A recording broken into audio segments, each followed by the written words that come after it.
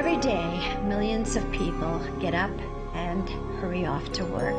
They put in their 8 hours, they pay their taxes, they trade on the market, they hold their business meetings, and they build their homes. They do all this amazing work while they are asleep.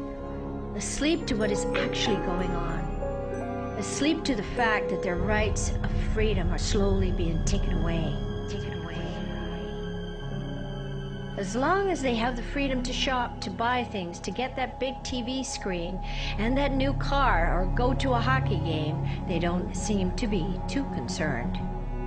In the last 7 years since the events of 9/11, it's easy to see that the world has changed.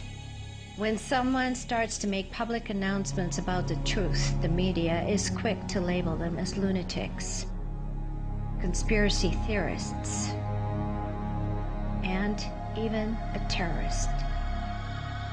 It feels to many like we live in a police state.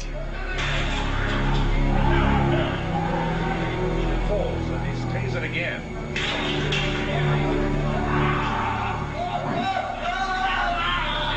It's time to take a closer look at the big picture. It's time to talk about what is real and what is artificial. It's time to wake up. Wake up, wake up, wake up, wake up, wake up, wake up, wake up, wake up, wake up, wake up, wake up, wake up, wake up, wake up, wake up, wake up, wake up, wake up, wake up. I discovered the deception of the capitalized name and the Admiralty jurisdiction through my birth certificate. And the reason why my birth certificate was so important is because that's when the theft took place by the bankers. The government decided to enslave us as collateral for the bankers with the birth certificate. As soon as you are born, the birth certificate is altered. What they did with the name was they changed the uppercase, lowercase to capitalize on it. That capitalized version then became the slave. It became the collateral to pay for the interest to the bankers.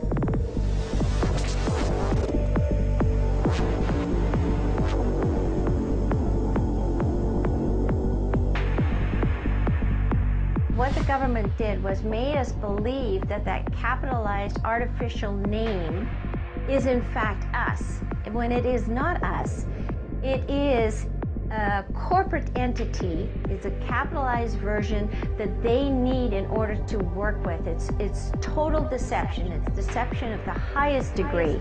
The theft of the family name begins at birth and is carried throughout your entire life.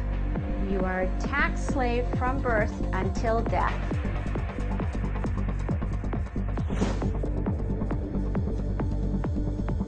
If you take a look at the birth certificate, if you take a look at the passport, if you take a look at the citizenship card, if you take a look at the driver's license, you will actually see on there that it says this is not your property.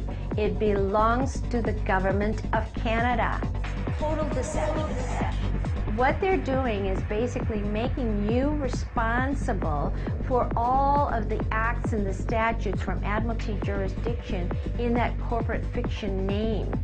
You are conforming to the laws and the rules and the regulations that they put out for you, but when in fact these particular laws, rules and regulations, statutes and man-made acts are from a ship. They're on the sea. We're living on land. If you say that you are the slave and that you allow them to create that joinder between the uppercase, lowercase name and the capitalized version, then what happens is, yeah, you become responsible and you do become the debtor. Wake up, wake up, wake up, wake up, wake up, wake up, wake up, wake up, wake up, wake up. Some people call it the artificial person, some people call it the debtor, some people call it the fiction, some people call it the straw man, some people call it de facto. Wake up. They've said you're responsible for that corporate entity. If you don't conform to their rules and their regulations, if you speed over the speeding limit, then you did something wrong because you didn't comply to Admiralty Maritime Jurisdiction laws. So therefore, you're the slave and you have to pay the tax bill on this particular contract that's issued to the capitalized name. You owe them. It's the debtor. The capitalized name is the debtor. I am the creditor, and I'm going to give my capitalized version, the entity that they do commerce with, I'm going to give it credit because I am the creditor. I'm not the debtor. You can define yourself differently as a natural free man or a natural free woman, and you get to say in a contract, offer acceptance, you get to say, I accept or I do not accept. We are creditors. We are life. We are the spirit and the soul walking on this earth. And it's time that we effected change in a positive way for the future of our children. We have a right to live in our own homes. We have a right to be free and to talk as we want to talk. We have a right to free travel. It is us that the government needs to listen to, and they need to stop listening to the bankers and the gangsters, and we need to find some peace. We should operate from a higher dimension, and that higher dimension is called love. It's called light. Where are you from, Irene? I'm from the light.